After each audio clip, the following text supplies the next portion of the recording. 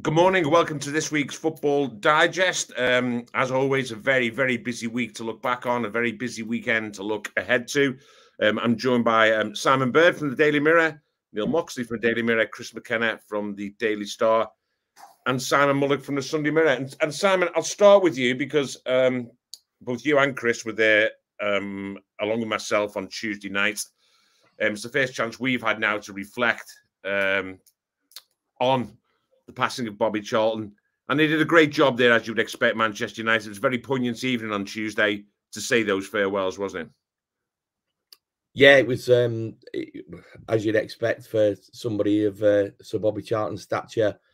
Everybody was extremely respectful, including the Copenhagen fans who sort of treated the evening with great courtesy, and yeah, it was a nice send off. Well, not a send off, but obviously a tribute to the great man. You know, and I mean, I've met and spoken to Sir Bobby a few times, and you know, what can you say that's not already been said this week? You know, not just a great footballer, but you know, a gentleman. You know, it's true, he was a gentleman footballer.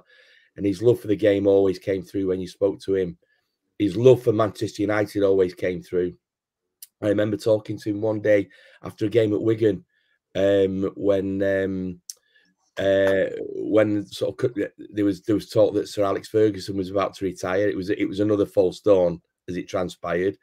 But talking to him about who the next manager should be to replace Sir Alex, and he was adamant at the time that it shouldn't be Jose Mourinho, because he felt that, you know, as great a manager as Mourinho was at the time, he didn't fit the profile of what a club like Manchester United needed in terms of having that style of football and having that attacking flair and that demand to play good football as well as winning football, which was quite brave at the time. But he was, you know, what shone through for me that night was the fact that you know, his love for Manchester United came first and foremost. And like you say, it's a great loss, not just to Manchester United, but to football in general. Yeah, I mean, guys, I'm not going to go around everyone. I think we could all. Simon said it very well. You know, I think the scale of the coverage that you've seen in the newspapers and across all the media is a reflection, I mean, of what we all know, that, you know, Bobby Charlton was arguably the most important figure in English club football and in the English national team. And I think that the reaction to it from Manchester United has been very befitting, and they'll continue to honour him, and they'll honour him, I'm sure, fantastically well at this weekend's game. Chris, I just did want to talk as well at the same time. Obviously, Everton is another club who's suffered a terrible loss this week. Bill Kenwright passing away, I think, on Monday. And again, I think particularly if you look at the coverage locally, I know I picked up a copy of the Liverpool Echo, and they've done a fantastic job, turned the Liverpool Echo blue in honour of Bill. And it's one of those times, Chris, isn't it, when, you know, Everton have been going through a really troubled time in both on and off the pitch over the last few years. Bill himself was at the centre of that, unfortunately. But again, this is a time when those things are quite rightly put aside and proper tributes paid to Bill's service and his love for Everton. Yeah, I think that was the great thing. Obviously, when Bill joined the club on the board in '89, and then kind of took ownership in '99. It was before my kind of time covering Everton, but what this week, I suppose, has brought is a reflection on what the work he did there, which is quite remarkable considering when you think he took over the club. It was his club. It was always his club. There's a great interview out there. It was done by Martin Samuel a few years ago, where he talked about those days on the Gladys Street end, and just watching his heroes back then. And he never dreamed of being the owner. He just wanted a seat in the stand, so he wasn't getting soaked by the urine or the wee, as he said, coming down the stands at half time. So the club was in his heart. It wasn't just a business to him, which you see with so many of these owners now. All these football clubs are businesses to them. They're a way to make make money or to use for different means, whereas Everton was his club. And the job he did in those early years in the noughties with David Moyes at the helm, considering the teams they were up against, peak Ferguson, peak Wenger teams, absolute top level teams, and they fought season after season above their financial kind of punching above their financial weight. They qualified for the Champions League one year. I know they didn't make it through the qualifiers then, but to get into that top four and break through that ceiling with the budget they had was remarkable. And even then, when obviously the money comes into City and stuff like that, the money has just blown up in the last 10, 15 years now. He still just tried and tried and tried and tried, and they reached an FA Cup final. They were always, for a lot of that time, up top 6, top 8, which again was remarkable. And it was just kind of sad they never got that trophy for him, because he'd done so much for the club. He'd helped them to get so far. And I suppose it was sad in the way it ended. He brought in Moshiri, who was somebody he felt would invest in the club and make them compete. And there's no doubt Moshiri did invest in the club, but it hasn't worked out. The money hasn't been spent in the right way. And he's bore the brunt of a lot of that criticism, which is quite kind of sad in a way, because I'm sure there'll be a tinge of regret now that people won't have been able to really show their appreciation, because a lot of times when things turn sour with managers and owners and board members and that, they go away for 10, 15, 20 years. And when they eventually do pass, people have it's all been forgotten and forgiven about. Whereas what's happened with Bill, it's happened in the middle of all of this. But I think when Everton fans do kind of look back over his whole stewardship of the club, they can look back and see a man who always made the decisions he felt were best for Everton.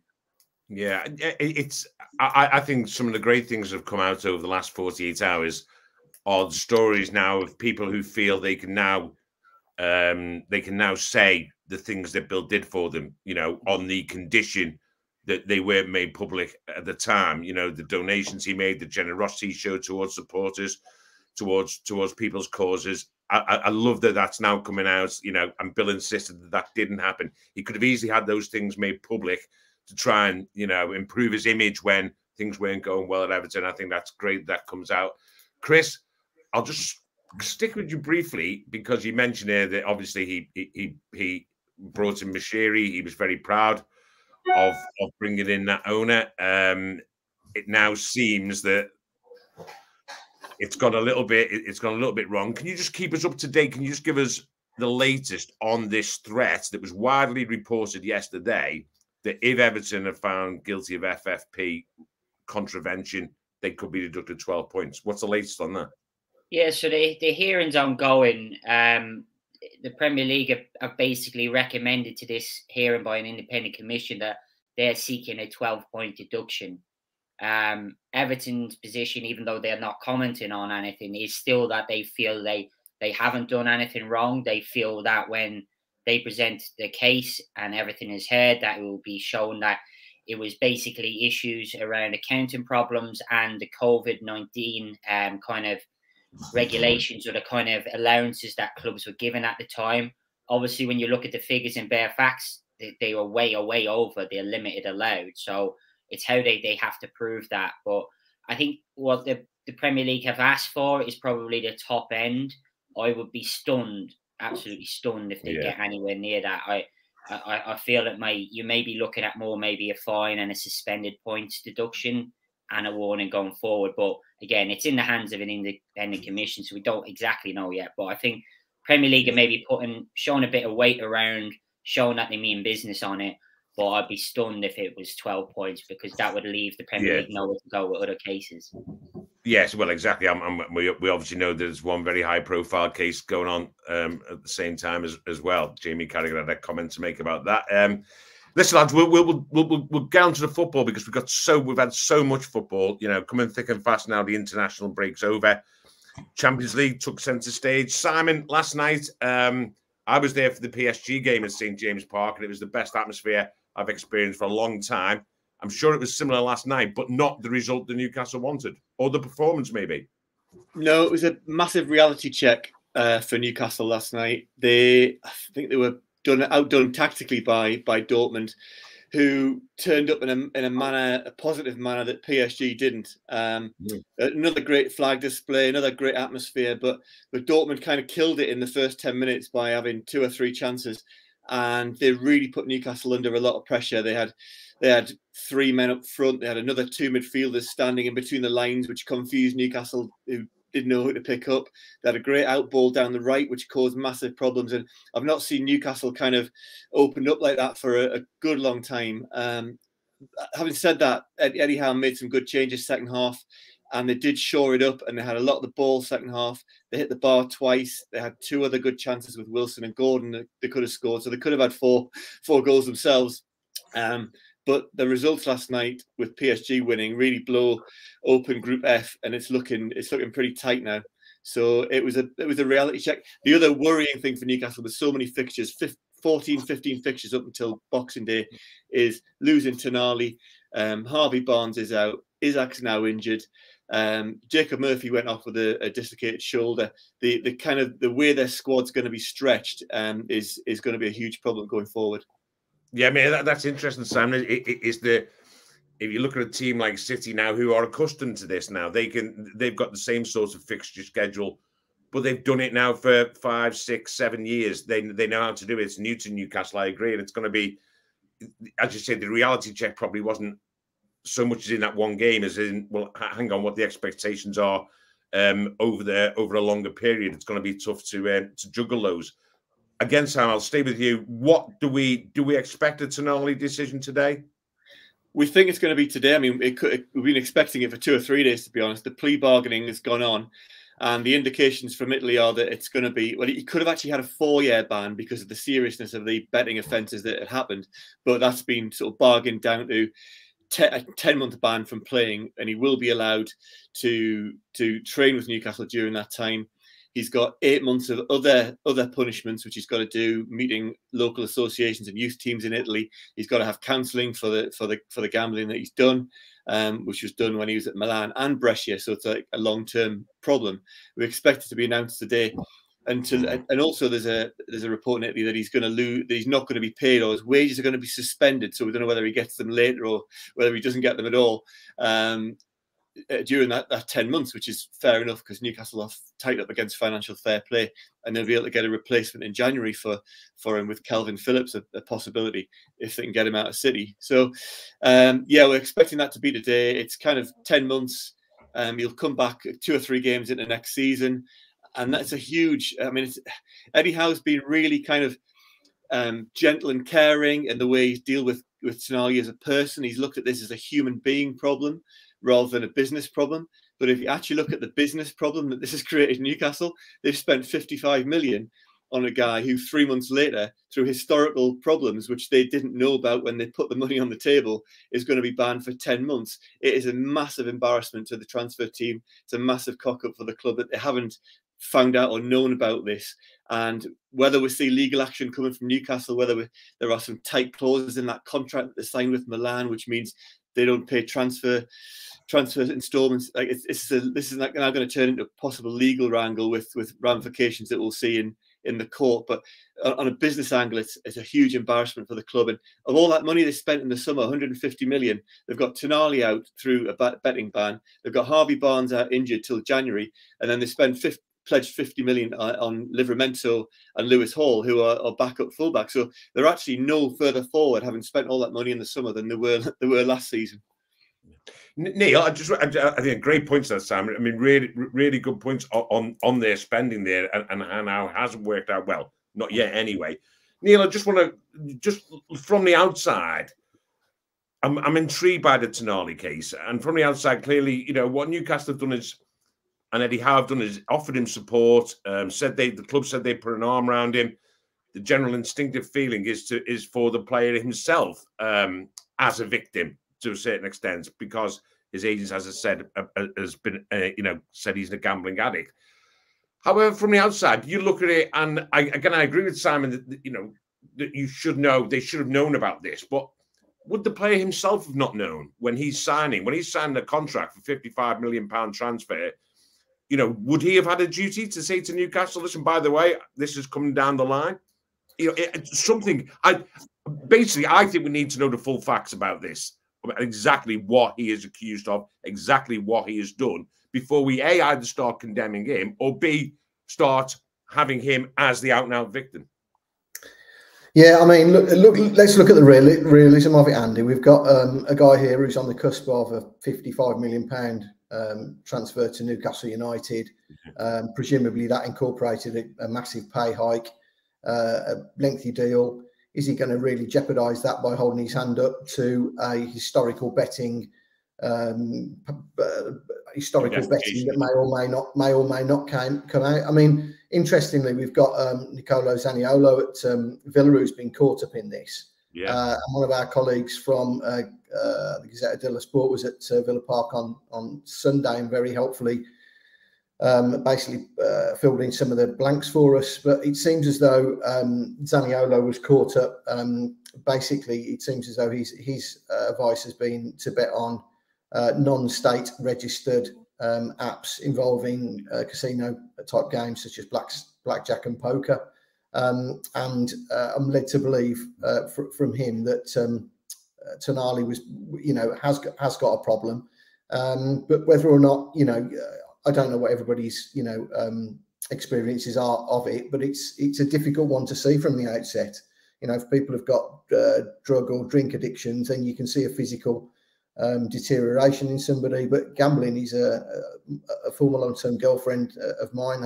Dad had an issue, I think, it's fair to say, and it was a very hard addiction to live with, because there's a clandestine element to it. You don't generally want people to know what's going on, and the top and bottom of it is that I don't think Tonali would have jeopardised a massive contract by coming clean, although it would have been the right thing to do. And now Newcastle and Milan have got this unholy mess to clear up, and I can't honestly see it ending in any other way than cash arbitration, to be perfectly honest with you. Yeah. I agree. And you've got the whole ramifications of things like this are obviously the value of the player going forward, and whether he's breached any sort of contract. We'll see how that one works out. Back to the pitch. Newcastle, the only English team to be beaten in the Champions League. I just want to look at a couple of the others. Arsenal, I'll come to you, Simon in North East, that's okay. I mean, Arsenal seem to be just, I wouldn't say going from strength to strength, but anyone who thought that they might have a dip after last season, they're getting proven wrong, aren't they? Yeah, well, I think I said on the last time I was on here about a month ago that I thought they'd be stronger this year. I thought they'd really push City, and I thought they'd be competitive on all fronts. They've just got to guard against any complacency and keep driving it on. They're looking like the real deal this year. I mean, the keeper problem is the interesting one, where he seems to have created a bit of a hoo-ha around behind the scenes with having his two keepers and Ramsdale, the England man, there. But everything else seems to be functioning quite well. And I think if City are slipping up, they're going to be right on the tails. And I also thought Liverpool, they've had a brilliant run. They've only lost once this season, in a run of so many home games, 6 home games in 8 at the moment. Liverpool, I think they'll be up there. I think it's a 3-way title race this year. And yeah, I mean, Arsenal, I think from a neutral's point of view, I don't follow those 3 clubs, but closely as a fan or anything. But it would be good if the title race could be mixed up this year, and we could have a much more competitive Premier League and not just have Manchester City winning it. So I think it's in the interest of the kind of Premier League and its competitiveness that Arsenal are right up there. And obviously, Simon, the win over Man City, a very significant win in terms of their recent history, in terms of this season's Premier League. City, though, have responded. Couple of wins. They needed those wins, didn't they? They needed that win last night, in the sense of now they can probably qualify, and almost certainly qualify in their next home Champions League game against Young Boys at the Etihad in a couple of weeks, and then can do a bit of squad rotation. So City, are they back on an even keel, Simon? I think there's still some way to go with City. I think they're probably not out of first gear yet in terms of performance levels. And I don't know if any of you saw the game last night, but I mean, Erling Haaland could have probably had 2 hat-tricks if he'd have taken his chances. So he's not yet firing on all cylinders, which is quite frightening when you think he's still the top goal scorer in the country. But that win against Brighton was important, and they were hanging on for the last 15 minutes after Brighton got a goal back. You know, they started like really positively, took a very early 2-goal lead, and then Brighton came storming back probably after the hour mark, and you know, threatened to get an equaliser. So that was a big result against, you know, one of the informed teams in the Premier League, and obviously it sets them up nicely after winning in midweek. Sets them up nicely for the Manchester derby on Sunday, which, as you can imagine, everybody in Manchester is looking forward to. Although I will say some are looking forward to it more than others. What's that supposed to mean? Well, one team's in form, and one team is in decent form. The other team, despite winning a couple of games, the performance levels are still pretty. They're still not what you'd expect of Manchester United after what they achieved last year. You know, I mean, you were at Old Trafford on Tuesday night, and it was a dire performance and they got off the hook really by the drama in the last few minutes. You know, the penalty save, big night for Onana, big night for Harry Maguire, and you would hope that gives those players the lift that they've needed, because both of them have been under the spotlight for the very wrong reasons this season. And yet it was, you know, it was good to see them emerge as United's hero on what was a huge night, given they'd lost their first 2 Champions League games. Yeah, and Chris, obviously you were there as well on Tuesday nights. Simon's right; it wasn't a great performance, but then again, that they are coming into United do come into it on the back of 3 wins on the bounce. You know, the scoreline doesn't paint any pictures. And they've won 3 on the spin. They go into that game on Sunday, I wouldn't say full of confidence, because it wasn't a great performance, but they must have a lift by the fact that they've, you know, and particularly, you know, the nature, for example, of the win over, what game was that a few weeks back? It seems when they won the last minute. Brentford, Scott McTominay twice in injury time. The nature of that, and then the nature of the win on Tuesday with Onana pulling off that penalty save, you know, it's a little bit like United of old, you know, pulling it out the bag late on. So it's not a forlorn hope against City, is it, on Sunday? I don't know. If Man City haven't it sounds like Man City aren't out of first gear yet, I don't know what gear Man United are in. It must be in reverse. But they are showing, I suppose, a bit of character. And I suppose if you're looking at it as a glass half full outlook, they're not playing great, but now they're winning games. Whereas at the start of the season, they weren't playing great and they were losing them. So the hope, if you were a United fan, is that if they can keep grinding out the results, that when they get players fit, that this will start to click again like it did last season. The fear, if you're looking at it from a glass half empty, is when is it going to click in time? And is it going to click in time for Sunday when they're playing the treble winners? So have they got? They'll go into it a bit more confidence than they would have, say, if this game was 3-4 weeks ago. Oh, they can take a bit of hope from the Arsenal game. I know they ended up losing it 3-1, but they were competitive in that game. But you'd have to be looking at City, even City not at the best yet this season, coming to Old Trafford. United not at the best. If City get an early goal, the mood could turn quite sour quite quickly. So that would be the fear. And I think the midfield is the problem. City have Rodri back. He was a huge loss for them at Arsenal. People talk about De Bruyne would be arguably outside of Haaland their best player, and he's a huge, huge loss. But they weirdly can seem to survive without De Bruyne. I don't think they can. They can win games without Rodri, but against the very best teams, they need Rodri. And they'll have him up against the Man United midfield, which has been dysfunctional so far. I don't think Ten Hag has kind of found the right balance yet with the new players he's brought in there. Casemiro has had a terrible start to the season. Although he's 31, the way he's talked about, I think he's 41, but he's been terrible. There's no getting away from that. So they need to get that midfield right. That's their only hope, was if City can play through that midfield and get the ball to Haaland against the makeshift Man United defence, which it still is, then it could be ugly for them. Simon, Harry Maguire. It's a good story, isn't it? Harry Maguire, he's played 3 games on the bounce now. Obviously, he had some strong things to say when he was with England. about how he was going to stay and fight for his place. And he does point out that the win record, Manchester United's win record with him in the side as opposed to not on the side is remarkable. 94%, 16 wins in 17 starts. The other one, by the way, was the one in Seville when he had a shocker. But also, don't those stats just skew things a little bit in that maybe Ten Hag is playing him against teams that United should beat? Well, maybe he's coming in for the lesser games, but I mean, Harry Maguire is a great story. Southgate's kept faith with him, and he's an absolute lesson in resilience and perseverance for any person in life, really, and certainly footballers who are feeling down and out.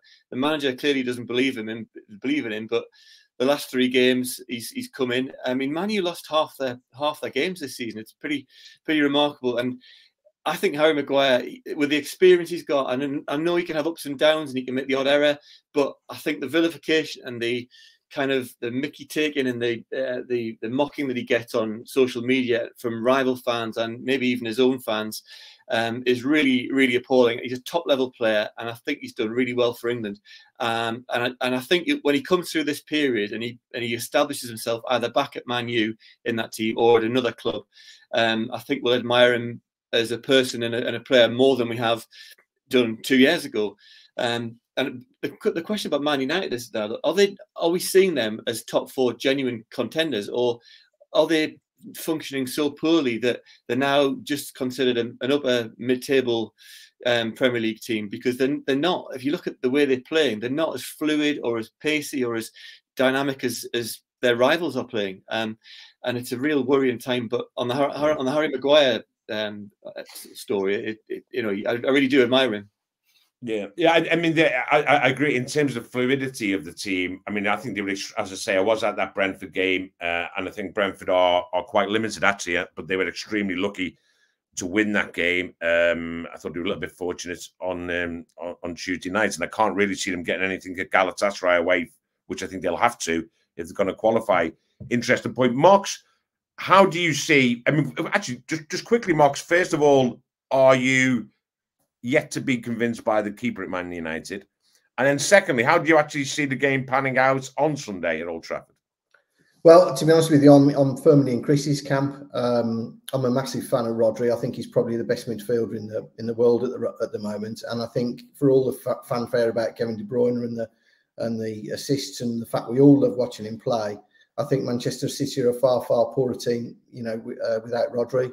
I think he's absolutely vital to everything Guardiola does. He's like the quarterback. He sets up. He's so physically imposing. He sets up attack after attack. He always seems to be in the right place at the right time. So yeah, I agree with the analysis from the other guys really in terms of, and certainly what Chris's dissection of it with respect to the midfield being a key area, and also from what Simon's just said about the age profile of Manchester United, it just seemed to be that. With the likes of Casemiro and Eriksen, that they seem to be lack a little bit of fizz, to be perfectly honest with you. I thought they were massively lucky to get that decision last season that went in their favour. I think that was one of the travesties of last season, quite honestly. It was just, I'd have been tearing what little hair I've got, I'd have been tearing it out if I was stood in the Manchester City enclosure.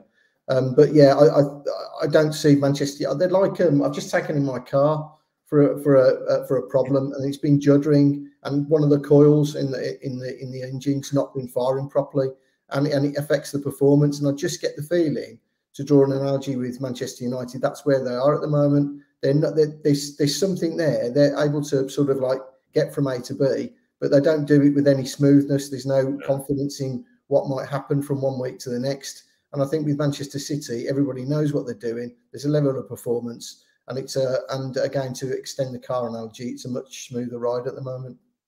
Very good, very good. I do like. I thought I was going to say it was a bit like yourself. You're sort of judging from A to B, and there's a part of you going wrong, Mox. At your stage in life, you've just given Andy an intro there for Sunday. I thought you were going to. So I can extend it to Wayne Rooney if you want, but I mean, Yeah, Mox, don't worry. I made a note at the start that we are going to come on to that, because I'm very, very interested in that. And we will come on to that specifically and what happened last night. We'll get rid of the Premier League stuff, and then we will come on to that. I was going to do this at the end, but I might as well do it now, seeing as though we're talking about it.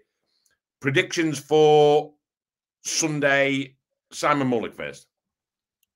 I'm going for it. You have to go for a City win. You have to go for. I think they'll win quite comfortably as well. I think I'll go for a 3-1 City win. Simon, City 2-0. Chris, City 3-0. Mox without the car. Yeah, City 3-1, 2-0. Yeah. So I see it being fairly comfortable, mate. To be honest. Yeah, I think City will win, and I think they might win. I agree with you guys. I think they might win. They might actually win very comfortably. I do think the United got some, issues at the back. I mean, with Maguire, it's funny because he was quite rightly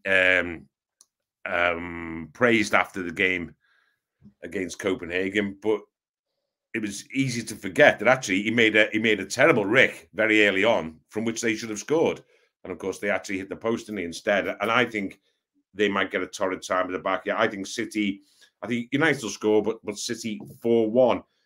Just another couple of Premier League games I want to quickly look at and broaden them out.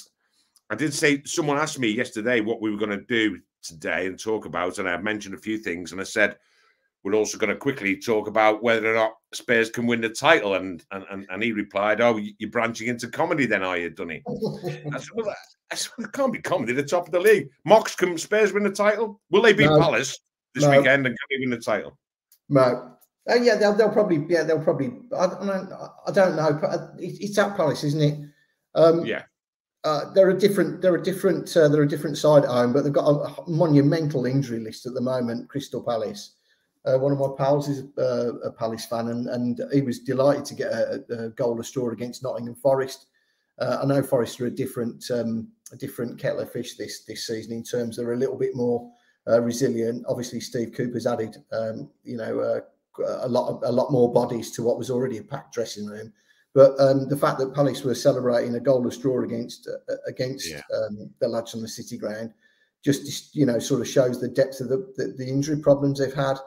Listen, I mean, I think the most amazing thing about Spurs is that everybody's woken up to what a great talent James Maddison is. I mean, I have to be honest, the fact that he played for Leicester City and in 2 seasons where Leicester finished 5th and was an important fulcrum of Brendan Rodgers' side seems to have passed everybody by, really. I'm just surprised that it's taken him to get down to North London before everybody's realised what a good player he is. It seems to me that he's the one person who's made and Big Angie's life a lot easier in terms of the post Harry Kane era, and quite frankly, it's I have to say they're the great underachievers in English football, aren't they, Spurs? Yeah. But and genuinely, I'm pleased to see them. I'm pleased to see them doing well, but I just don't see that they've got potentially got the strength in depth to see themselves over the line with. By mounting a realistic title challenge. Hey, I hope I'm proved wrong, but I don't see them intrinsically being stronger than the likes of Manchester City and Liverpool or Arsenal, if I'm being honest with you. No, I mean, I think you're right. You make a great point about Maddison. I will blow my own trumpet momentarily. I did, when you asked to do the signings of the summer, I thought Maddison, and I wrote it, was by far and away, in terms of value for money, was the signing of the summer. It was an absolute steal. I mean, Spurs stole a march on people, almost got the deal done under the radar, didn't they? Very early on in the summer, got the deal done and was signing an absolute proven playmaker, a proven chance creator, a proven game changer for what was in the end, 40 million? Was it 40 million? Yeah, and I remember at the time.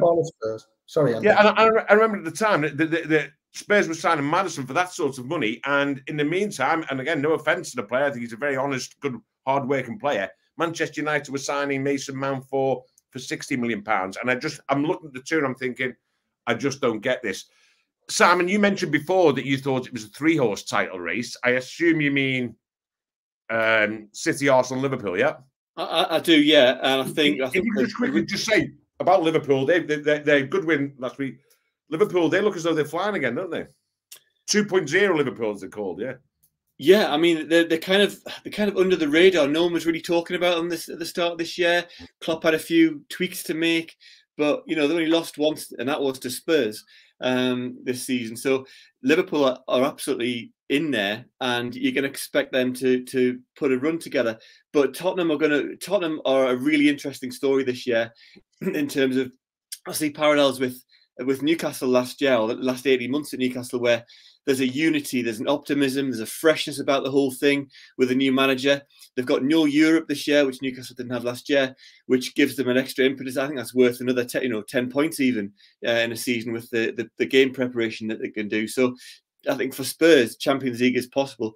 I know they're top of the league at the moment. They can dream, and that's what football's about, and they can have that adventure. But if they can get top 4, they're going to be seriously damaging, or top 5 it might be this year for Champions League. They can be seriously damaging one of the traditional rivals who get into the Champions League every year. Simon, how many challenges to Man City this season? Arsenal, Liverpool, any more? I go back to what Simon Bird said earlier. I think it's a much more open season this year. We've already seen City losing it. They've lost at Arsenal, obviously. They lost at Wolves as well. So they dropped points. And I think I don't think it's going to be another 95, 96 point season.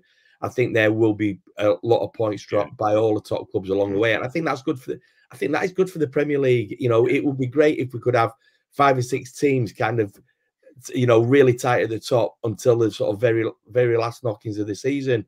And going back to Spurs, it would be great if they could just add to the numbers maybe in January, because I agree with what the other guy said, that they're just a little bit light in terms of quality and depth. But the great thing about Spurs, they're a fun watch again, which, everybody used to go to Tottenham Stadium, and it would be packed out every week, and you could just see the kind of the misery on the fans' faces, and the fans are smiling again. The fans are excited again. Angie's made just such a massive impact in a short space of time, and they're a great watch. They took on Arsenal the other week and really gave Arsenal problems for long stages of that game, and could have won. So it's great seeing Spurs there again, and it's great seeing the fans kind of going to the games again and being entertained. They've obviously had quite a, I wouldn't say an easy start to the season, but they, Liverpool apart, and obviously Liverpool finished the game with 9 men. They've kind of, and obviously Arsenal, they've had a games that you would expect them to win. So there are bigger challenges coming for Spurs, but like I said, it's good to see them. It's good to see them sort of playing again and entertaining their fans. Yeah, I think you're right, and I really hope. I think it really could be, when you mentioned the 92, 93, 94 point season not happening this time around. I think you might be right. I'm hoping what will happen is, I think you've got five great teams there at the top. I include Newcastle and Spurs, along with Arsenal, Liverpool and Man City. But then, of course, beneath that, we've got a level of team, which I would now include Chelsea, who will surely improve under Pochettino. Aston Villa are playing some great stuff under Emery, even West Ham. These are teams that are going to take points off the big teams as well. So hopefully what we'll see, I mean, we'll be talking about 5 months' time as City are clinching the title with 5 games to spare probably, but hopefully it'll be wide open. Mox, I am going to come back to that last night because I did want to speak about that. I was just writing a couple of things down this morning for a column tomorrow, and I was just writing a thing down saying, when sometimes you just know some appointments are just wrong. And from my personal point of view, I knew that when Everton appointed Rafa Benitez, it just was wrong from day one, from minute one. Is there a slight feeling that might be the case with Wayne Rooney and Birmingham City?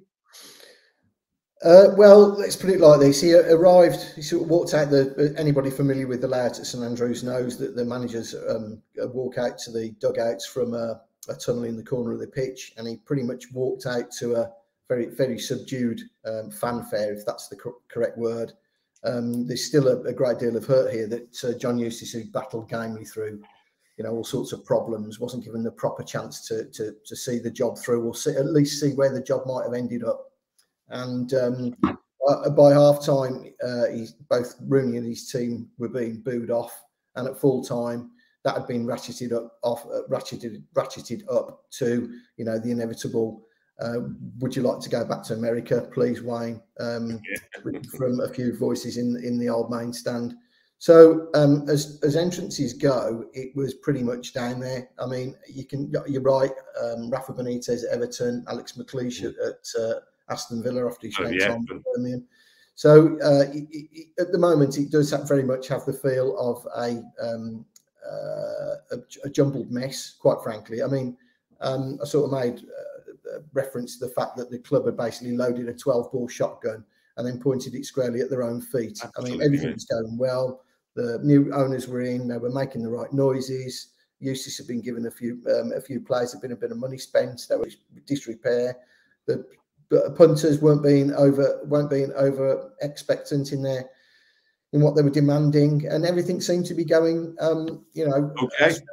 And then, as Birmingham City can do, and Gary Cook, with whom Simon Mullock's had, and you probably yourself have had dealings, managed to pull the trigger, and we are where we are. And he's got a difficult task now in turning it around, even after 2 games, because of the ridiculous brief and fanfare with which he was appointed.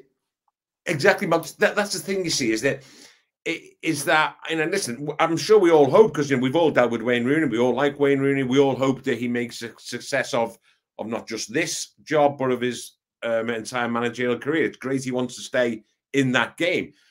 However, it's a combination of things: the affection for John Eustace around the club, and then combined, these guys must think they're punters and mugs. This talk of like, oh, we'll get him because we're gonna play no fear football. As if people are going to be impressed by that. The only thing that makes fans do is say, "Are you sure? Are you for real?" I mean, are you for real? I mean, what do you mean, no fear football? I mean, it's ludicrous, and that combination just, I think, adds to what will inevitably become toxic.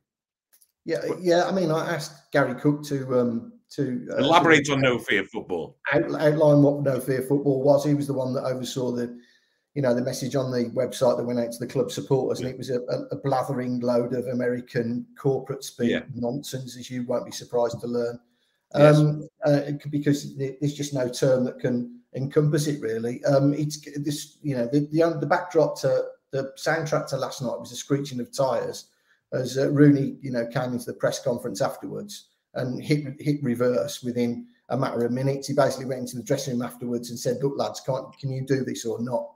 And I think the message was, no, we can't. We want to go back to doing what we were doing, frankly. So the whole thing's just an absolute car. I'm like my car analogies today, don't I? You are, an absolute car crash, to be honest with you. But, look, it's still fairly early in the season. And you're right, and you're right. Wayne Rooney was a wonderful footballer, generational talent, street fighter. We loved him to bits, And as a bloke, I'm told he's fantastic, but I think all you lot are nice blokes. I wouldn't want you in charge of Birmingham City. I'd with the greatest respect. True.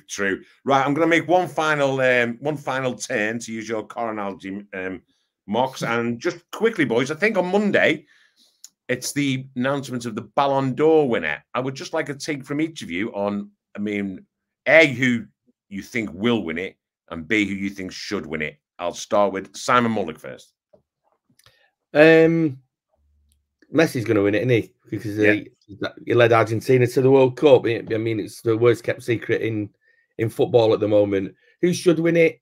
Haaland would normally be the outstanding rival, you would think, given the amount of goals he scored and the fact that Manchester City did the treble last year. But I'm going to throw one, sort of put one out of the area. Julian Alvarez. Oh. World Cup winner. What a shock. It's from City. This player. But he won. Julian Alvarez completed football last season. Nobody is gonna get a better season than that. And let's be fair, was he a bit part player? Yeah, he was, but he still scored very important goals and still scored a lot of goals and has continued that this season. So who's going to win it? It's going to be Lionel Messi. Haaland should win it, really, but I just sort of throw Alvarez in there as a little interesting take. Simon? Well, if it wasn't for the World Cup, Haaland would win it with 61 goals in 50-odd games. But obviously Messi will win it for capping his career with that World Cup. So, yeah, it's pretty much should be a foregone conclusion. Any other season, Haaland, but Messi's for me. Chris? Going to be very boring and say pretty much the same, but Messi won the World Cup, but I think it should be looked at. He's gone to the MLS and then since, and he's not, his club career as in being PSG didn't do much. So that's why it should be Haaland. But Messi's got enough of them. He should give a couple away and maybe let somebody else have a go at it. But you know what's coming. It's the Messi loving, and I suppose winning a World Cup to cap your career. You can't argue with it too much. Mox, will finish with you. I think, by the way, Messi will win it, and I think he should win it as it happens. But Mox, Messi will win it. I'll finish with you, but I'll just ask.